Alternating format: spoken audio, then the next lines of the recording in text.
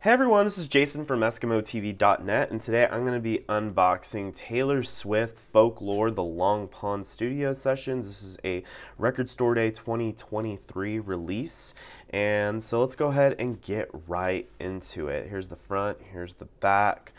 Want to take note that the price at my local record store here in Houston, Texas, Vinyl Edge, priced this at $47.99. I've seen this go from anywhere from $42 to $49 at different stores.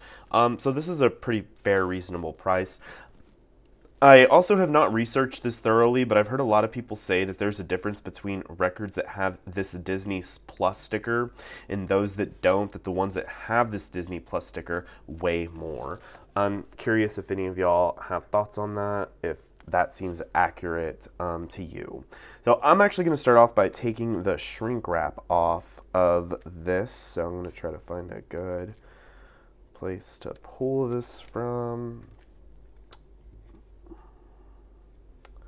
I'm going to see if I can make like a little incision here.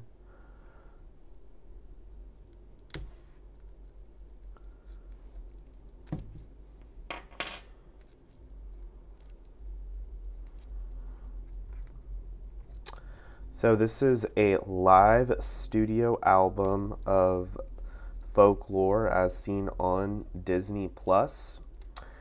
And the cool thing about this release, I actually just got to see Taylor Swift on Friday, April the 21st, and then this record released the day after.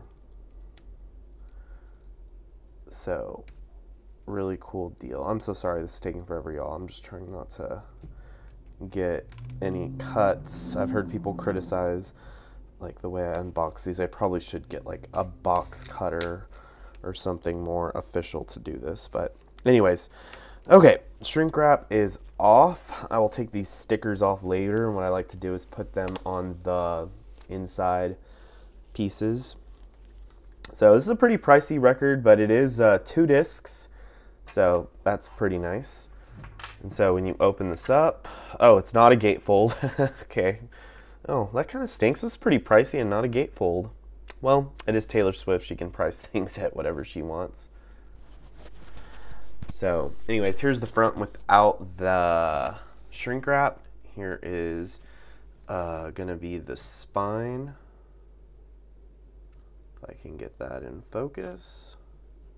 Maybe, please. Camera. There we go. Taylor Swift Folklore, the Long Pond Studio Sessions. Got a Republic logo there.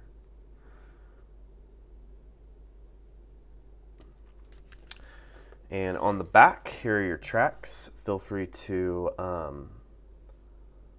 pause this at any point. And now we'll take an inside look at the discs. We have 2.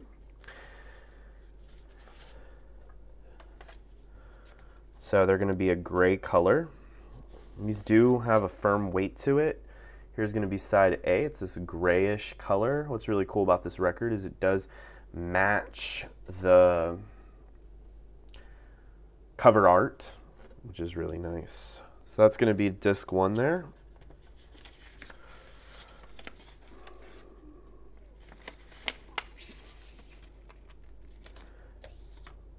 Moving on to disc 2. You'll have side C